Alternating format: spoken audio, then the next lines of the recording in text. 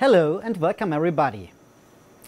In this video I want to briefly touch on the effect of overvoltage on TI microcontrollers.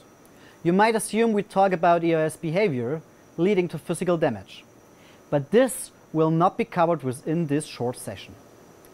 Before going into the details, I want to emphasize that it is essential to check the device-specific datasheet for its absolute maximum ratings and design the application the port is used in accordingly.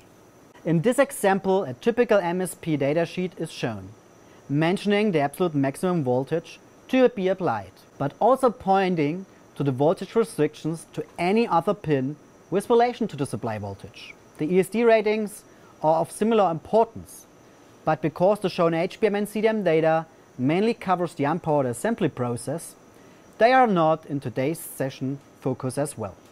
While the spec itself is not pretty complex, I want to jump over to the three main consequences of violating the absolute maximum ratings. The first one is that the ports are still functional but operated out of specification. So what is a typical scenario for this?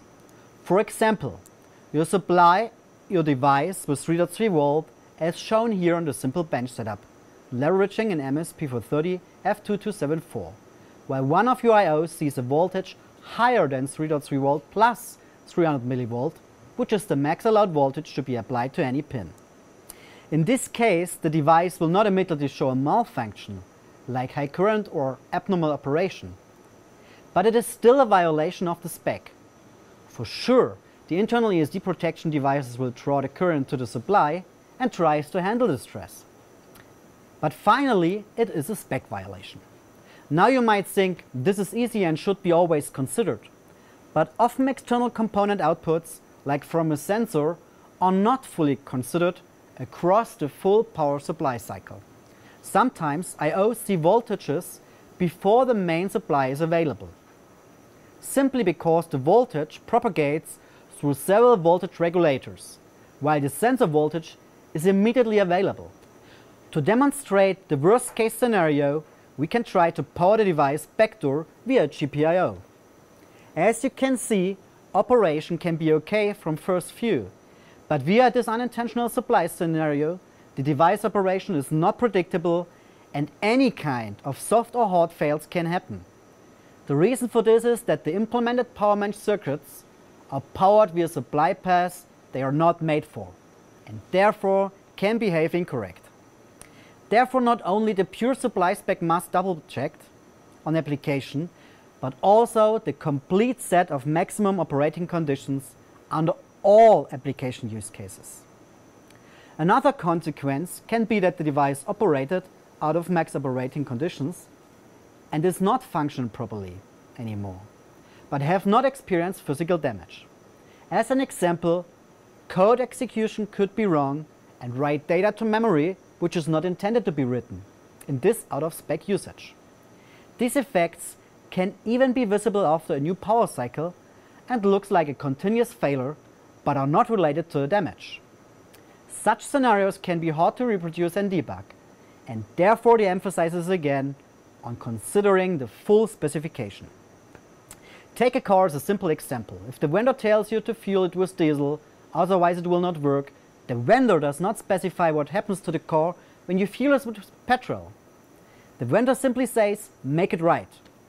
The consequence is then the next level, leads to an electrical induced physical damage. If proven, this was caused by a violation of the absolute max ratings.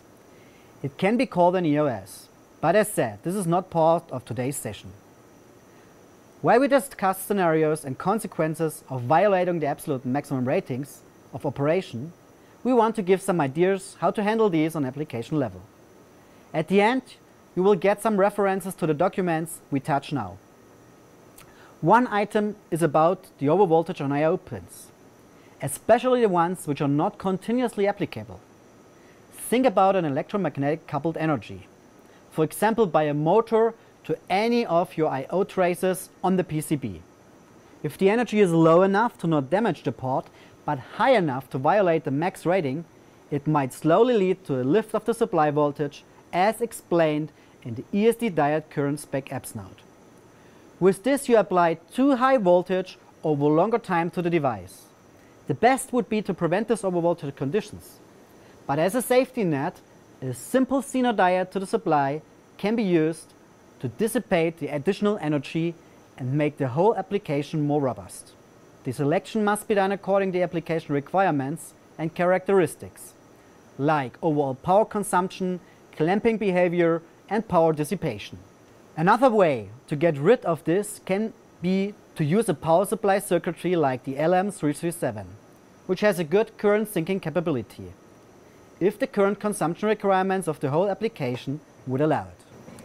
Wrapping up, I want to emphasize the 3 key points of this session, with the most important on the top. Keep the recommended absolute maximum ratings in mind for the whole life cycle of the application. Then, second item, might be the best but hardest point. Try to prevent the occurrence of overvoltage scenarios by good power supply sequencing. Supply first, then the IOs. Good application design, reduced EMC coupling, but also external protection like TVS or Zener diodes. However, it has to be clear that external components come with drawbacks, like for example increased overall current consumption. Therefore, doing the prevention upfront counts.